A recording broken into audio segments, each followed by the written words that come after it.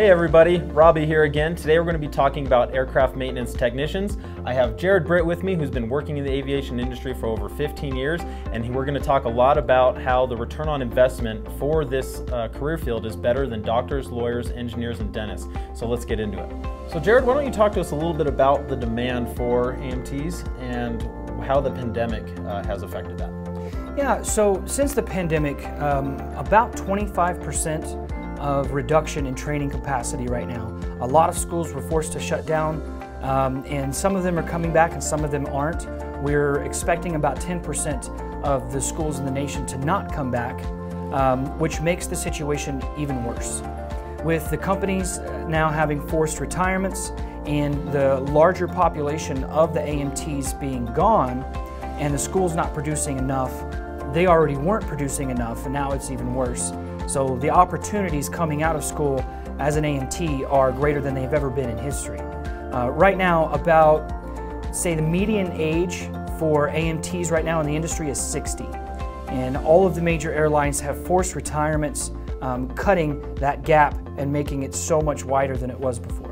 So is it safe to say then, Jared, that we should see higher salaries for these jobs as the demand for AMTs gets greater? So we were seeing higher salaries last year even before any of this happened. The salaries for the Southwest Airlines technicians took a significant increase at the beginning of this year, and we're seeing that across the board throughout the industry. And with the pandemic cutting the current population of AMTs down even further, then companies are going to be hurting even more for technicians and being willing to pay even more to have them. All right, well that's really great, the demand's high, but let's talk a little bit about the return on investment right now. Why is the return on investment so good?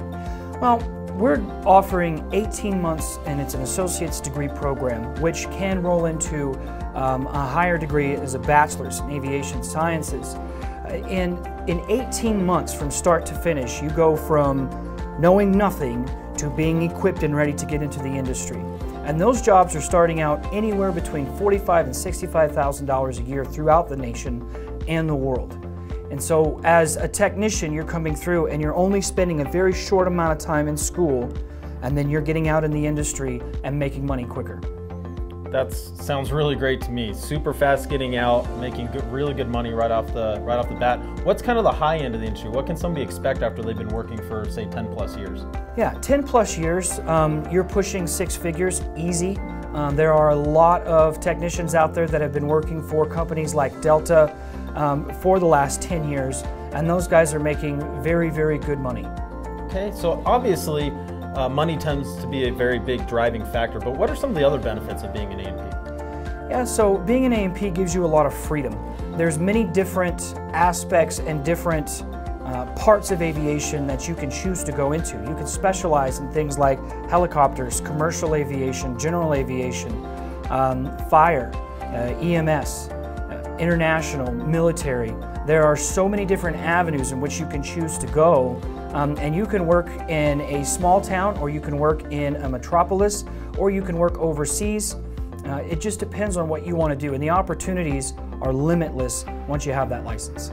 All right, so Jared, how about you talk to us a little bit about how difficult it is to both go through school to become an AMT and what it's like once you're actually out in the career field? Yeah, so our school has basically taken a 24-month program and put it into 18 months. So we go to school through summer.